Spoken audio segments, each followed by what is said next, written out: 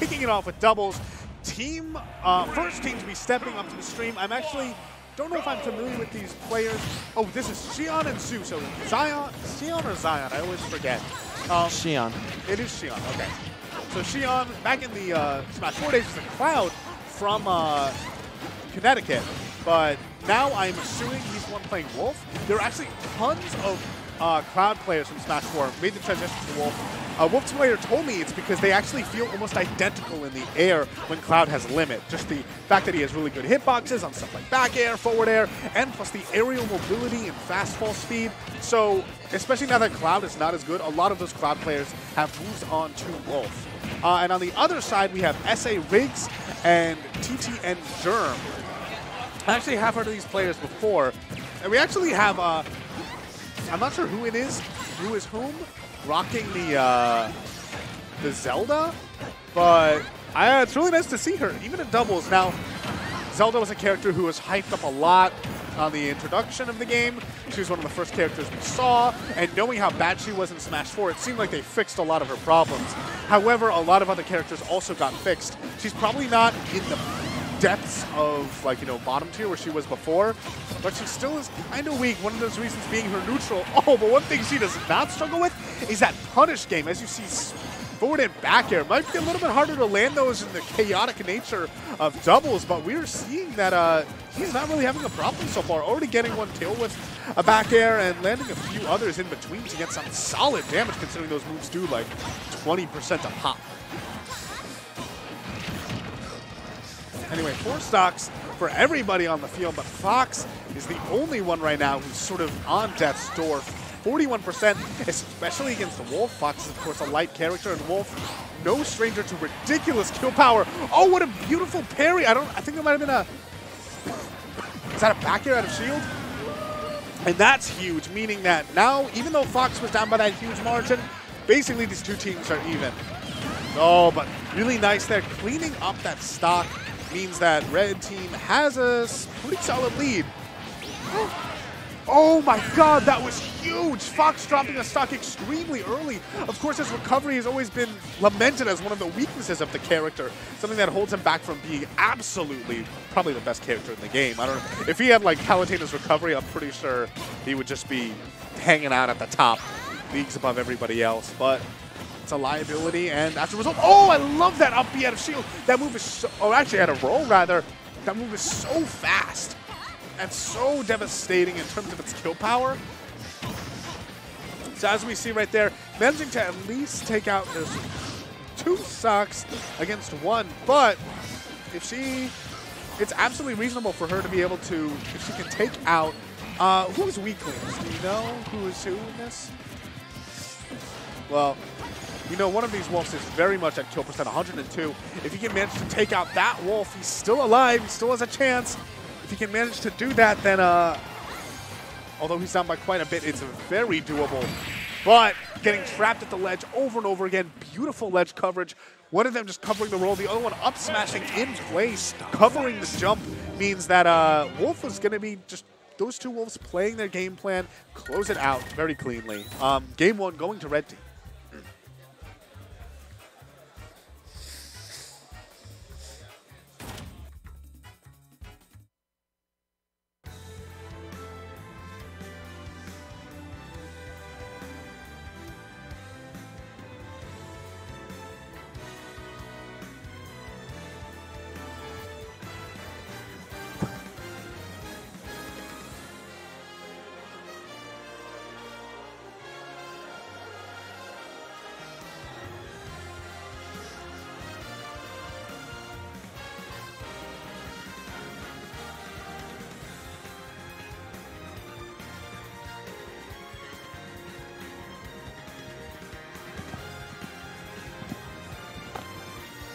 All right, it looks like I'm going to be joined on the mic right now.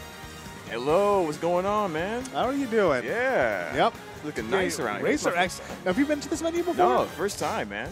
Isn't it nice? Yeah, I love it. They got the mood lighting. They've got the plenty of setups. For our weeklies, I think we have like 16, 17 setups. Everything runs just so smoothly. It's beautiful, man. I wish it wasn't so far away. I would come here all the time. Yeah. So I mean, hey, on the Metro North, if you can get to Grand Central easily, it takes about 30 minutes to get here. So I was thinking about getting here from 125th, but I pick people up from the train, by the way. Like if you ever want to ride here, if you go to the end of East Chester Dyer Ave, and pick people up from the station there. Okay.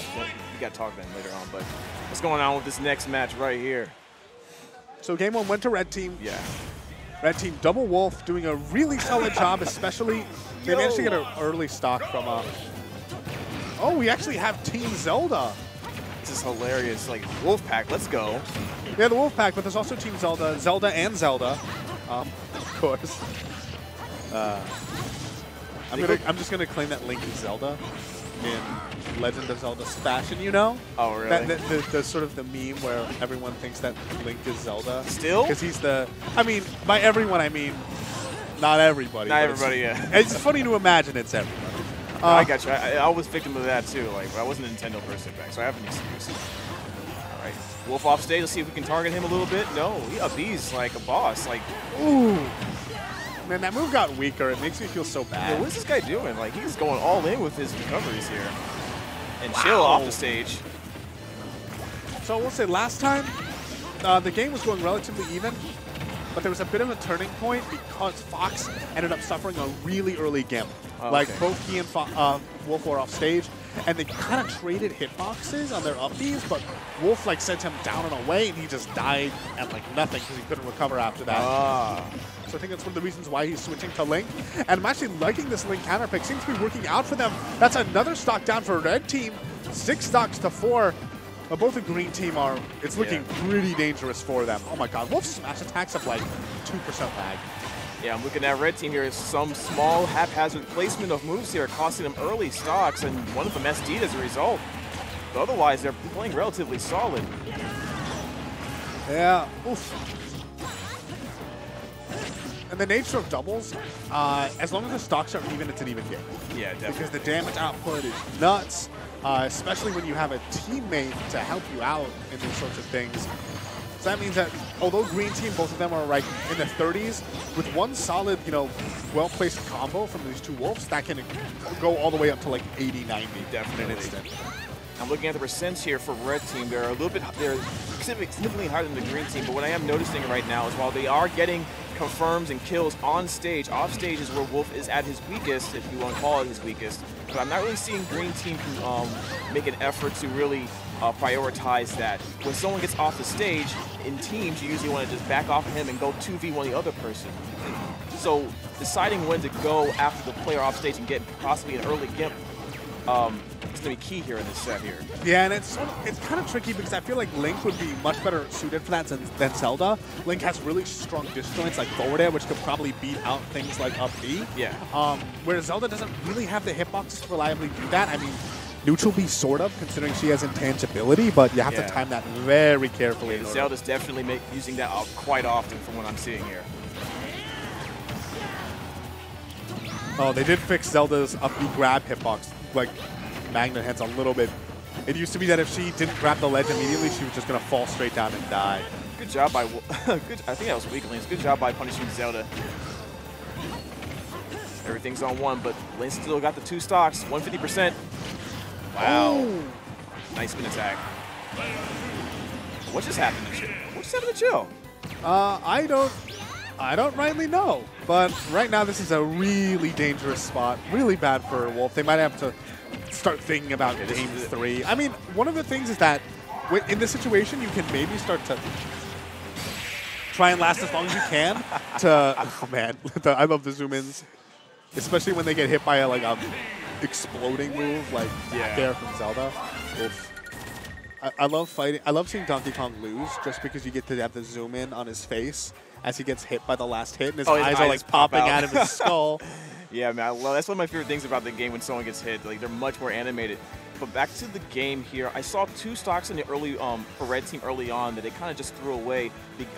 One of the Wolves, they were a little haphazard with the recovery side being really high for some reason, expecting not to get punished really hard for that. And then there was an SD by the other one. So you kind of wish you had those back, which kind of put them behind the 8-ball early on. But other than that, they seem pretty good. Yeah, also, I don't think we should decry Green Team just because so game 1 was really close. and he was going Fox before, and the Fox was working out much less effectively than this Link. I think the Link counter pick, really solid, and we're actually going to be having an interesting counter pick.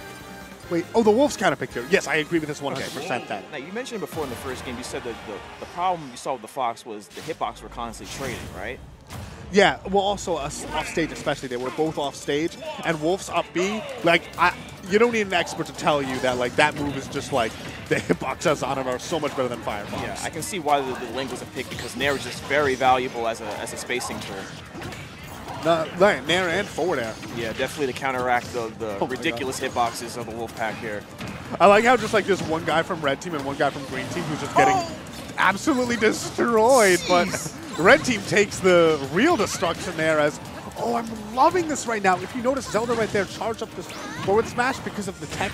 He missed his tech, and he could either roll into his teammate and the other guy duking it out, or back into Zelda. He was kind of forced in there, and great recognition, getting a forward smash and some solid damage. Right now, Green Team in a fantastic position. Zelda only having taken 43%. Yeah, support Zelda looking mighty fine right now. And another gimp, yes! And not only that, he got the spacing on Uppy such that he didn't bring him up with him. Yes, because Uppy has this hitbox, and if you connect on the opponent, it saves that. Pretty much, you're absolutely right on that. So he was able to not only get that down air, the weak down air, but managed to recognize that he needed to space that Uppy properly. I'm really liking this Zelda play, and I think it's working out fantastically for Green Team. They have yet to drop a stock, and Red Team is already sort of getting backed into the corner. Yeah, Zelda's doing a good job conserving that stock, making them come to her. All right, he's a Nair off stage. What you gonna do? Ooh, barely missed the back air. Great recognition from Link also, seeing that his teammate was stuck off stage, goes to pressure the Wolf on the ledge, managing to, you know, guarantee that his teammate makes it back safely. Ooh, what's out? Oh, so he's letting him back on the stage. Oh, wow. He had no lag on that side B. Was that the tilting of Lyra? That might have something to do with it, but Zelda does get another Wolf stock before she takes a bow and loses the first one. Oh man, I don't even think there weren't even as many mistakes from Red Team this time around, but they are just getting absolutely decimated. Green Team making the perfect adjustments as it looks like they're going to close this out in possibly a 3 or 4 stock fashion. Yeah, they're looking very good right now. Teamwork is making the dream work right now and turning this match into a nightmare for Red Team. Oh, love that up B. All right, Link's come down with the down there. Accidentally kills his partner. We do not need that right now, but they're still looking pretty good. We are looking pretty good, and Wolf is a character that it feels like he can't go off for risky edge guards, you know? Yeah, especially when there's a teammate back on stage. It's not like he can just run off, try and go for a downer, and it doesn't work, you know, just whatever. Because, and I mean, I feel like that's what they need at this point, some type of convincing edge guard to at least even up the stock count. Because one of them's at 124, the other one's at 68. All right, chill off the stage. What can he do? Link's looking for something, but the... Ooh. Nice side B by the Zelda. He was not ready for it. He was too busy looking at Link there. Link in trouble. All right, trying to fight back. Dash attacks. Ooh. Jumps over the Knight. He's doing a good job of like splitting his offense between the two characters. Like, as soon as one gets off guard, he immediately goes to the other one, but that spin attack seals the deal. Yeah. The big thing about like a 2v1 comeback like that is, especially when you're at high percent, literally no mistakes can be made. Yeah, absolutely. The second you mess up once, the second that like you, what was that? Yeah, he spot dodged. He tried to up smash at a shield. It was so perfect because like even if you blocked it, even if Wolf blocked, Zelda was right there for the punish. He had no choice. Yeah. But to either block the attack and possibly get grabbed by Zelda or just take another mix-up as a result. So. Rocking a hard place, man. Rocking a hard place. And now they are